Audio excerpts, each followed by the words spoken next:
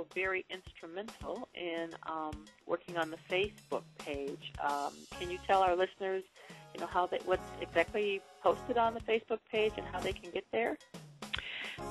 Currently, our Facebook page is just called Human Trafficking. We are, if you just go on and you request Human Trafficking, we should come up.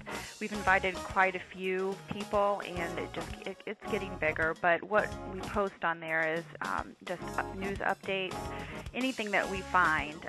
Shawn's really good about posting a lot of things. We kind of just comment back and forth on what we're doing with the collaborative, and we'll be posting things that are coming up. I have something planned for October, the Coalition of Immokalee Workers, but they're all about labor trafficking, and that's what it is, pretty much just to keep those who are interested informed on what we're doing here in Lorain County.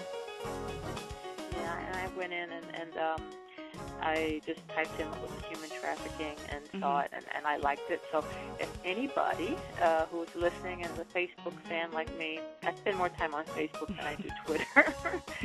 So just type that in, and when you get to the page, be sure to like it and visit it quite frequently, because you're right, Shawn, he updates pretty frequently.